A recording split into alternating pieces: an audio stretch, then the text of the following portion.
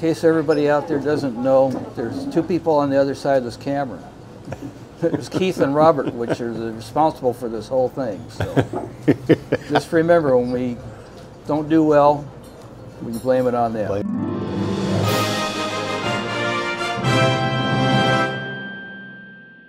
When I started, Betsy was in charge. And as of, if you see my license plate, it says Betsy's Best. I've had that since, I think, about 85, 86, when she retired. I would have to say it's the people.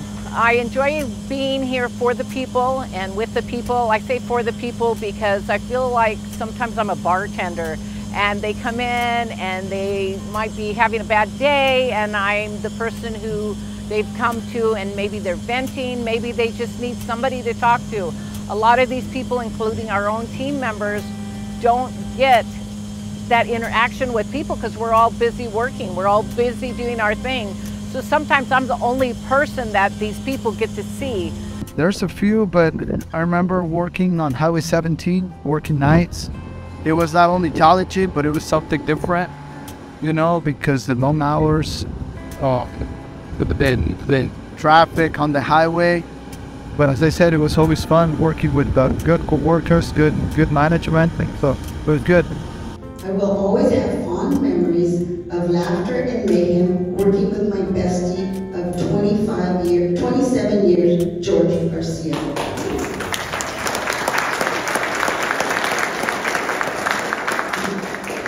He couldn't be here tonight because he's vacationing in Florida without me.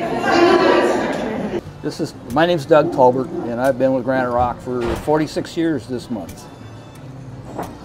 So they want to find out why I stayed so long. That's right. You know, and I keep telling them if I would have known it wasn't a permanent job, I would have left a long time ago. So.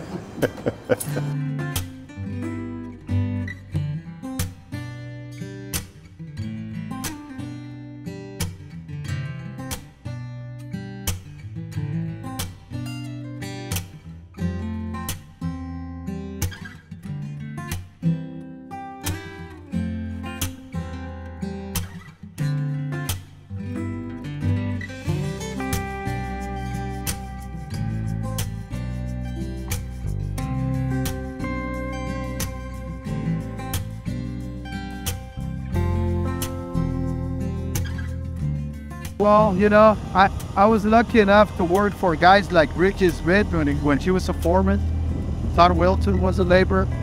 John Garcia taught me how to run the jackhammer. And Gary's hat wrap first day, I was checking grade for him. Wow. So all those guys in the upper management, you know, I was working with them at one point. Not boring.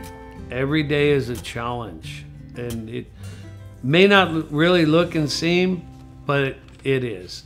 Different locations, different places you have to get into.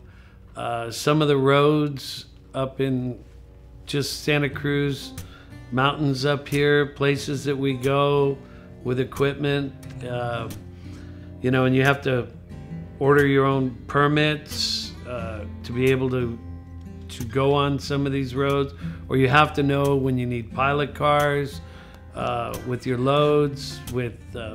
There's a lot more to it than just driving a truck.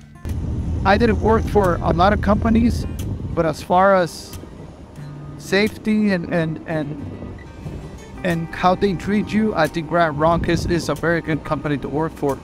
I can say that thanks to their mentality of safety before all else, I can retire with all my fingers and everything in place.